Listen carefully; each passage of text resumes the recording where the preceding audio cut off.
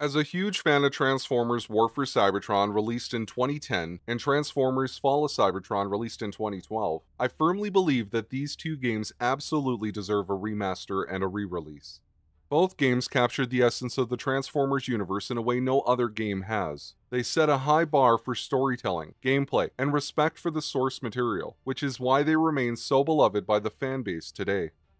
Starscream wouldn't fight with such desperation if the legends weren't true! Lord Megatron, you're certain it's here? I am certain, Barricade. And when I find it, the balance of this war with the Autobots will finally tip in my favor. When War for Cybertron hit shelves back in 2010, it was a breath of fresh air for Transformers fans. After years of lackluster adaptations and mediocre tie-ins to the Michael Bay films, War for Cybertron gave us something special, an authentic, original story that took us deep into the heart of the Transformers' home planet, Cybertron. This wasn't a side story or a throwaway adventure. This was the beginning of the iconic civil war between Autobots and Decepticons. It showed the brutal reality of the conflict, far removed from the Earth-based skirmishes many of us were used to from the cartoons and movies.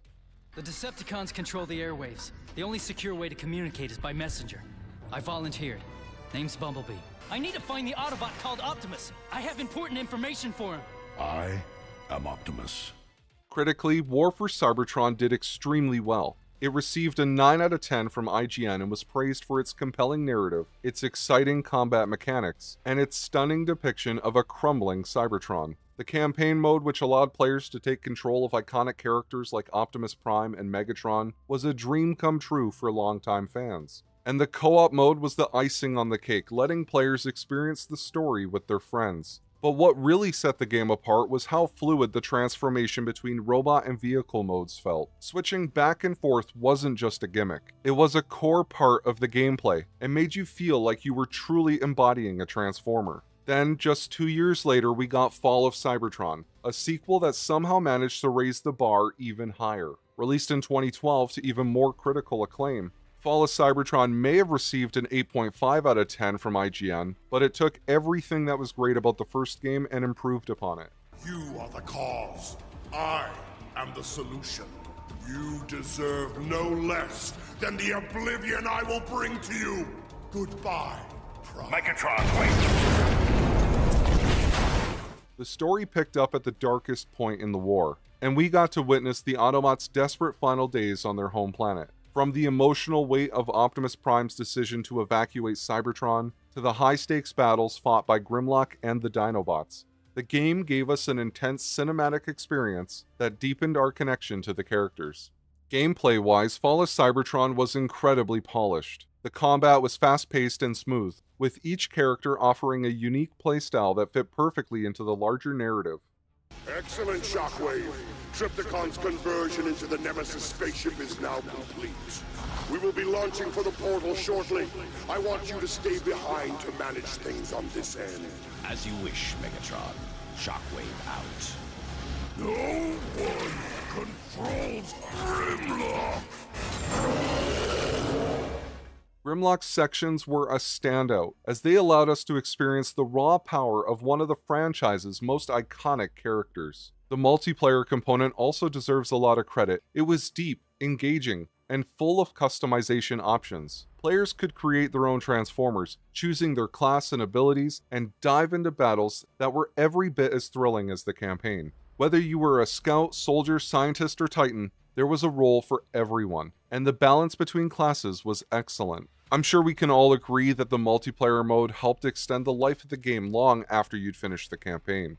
But beyond the gameplay and graphics, the heart of what made War for Cybertron and Fall of Cybertron so special was their story. The sooner we launch the Ark, the better. Optimus, take whatever spark that remains within me. Use it to light your way across the stars. Metroplex, my friend. You don't have to do this. There's no guarantee you have enough energon to even get us to the space bridge. This is my choice.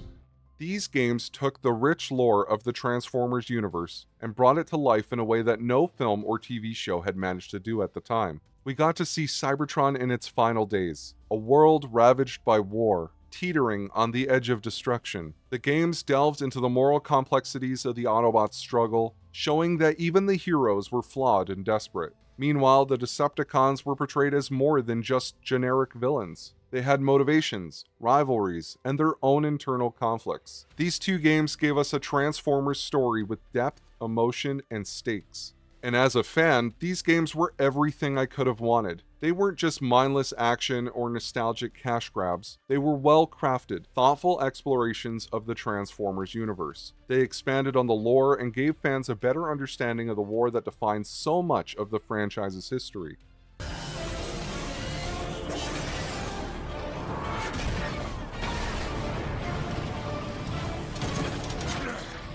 This ought to do the job.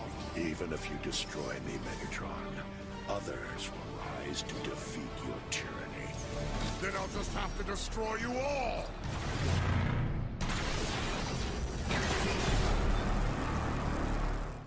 And the fanbase's love for these games is still alive, and for good reason. War for Cybertron and Fall of Cybertron brought people back into the Transformers world in a way that felt meaningful. It wasn't just about nostalgia. These games stood on their own as excellent pieces of entertainment. Even now, fans reminisce about the tight combat, the impressive graphics for their time, and the characters we all connected with on a deeper level. They had a massive impact on the Transformers community, and there's still a strong demand to see them return. A remaster of these two games would not only appeal to old fans who grew up playing them, but would also introduce a new generation of players to this incredible chapter in Transformers history. Imagine War for Cybertron and Fall of Cybertron with modern-day graphics, improved controls, and enhanced multiplayer capabilities. These games were ahead of their time in terms of design and execution, and with today's technology, they could be truly spectacular. Re-releasing them would also allow new fans, who might have missed these games the first time around, to experience the definitive Transformers video game experience. Many gamers today are familiar with the franchise from the films like Transformers 1 or Rise of the Beast, and TV shows like Transformers Prime, but the War for Cybertron series provides a richer, more mature look at the universe that can only be appreciated in its entirety. A remaster would ensure that these stories live on, not just as fond memories, but as modern playable experiences. In the end, it's about preserving a piece of gaming history. War for Cybertron and Fall of Cybertron were lightning in a bottle, capturing everything that makes Transformers great. Bringing these games back in a remastered collection would give them the recognition they deserve, and remind the world just how epic the Transformers saga can be when it's done right. To wrap things up, I'd love to hear your thoughts. Do you think War for Cybertron and Fall of Cybertron deserve a remaster and re-release? And what were your favorite moments from these two games? Let me know your thoughts in the comments, and don't forget to like this video and sub to the channel for more. And I'll see you guys next time. Optimus, Megatron is still out there. And as long as we remain here, we shall resist him. But in time, our turn will come to leave Cybertron as well. I have commissioned a new galactic transport for us, an Ark, in which we shall make our journey through the stars. No matter where we go, Cybertron will be with us.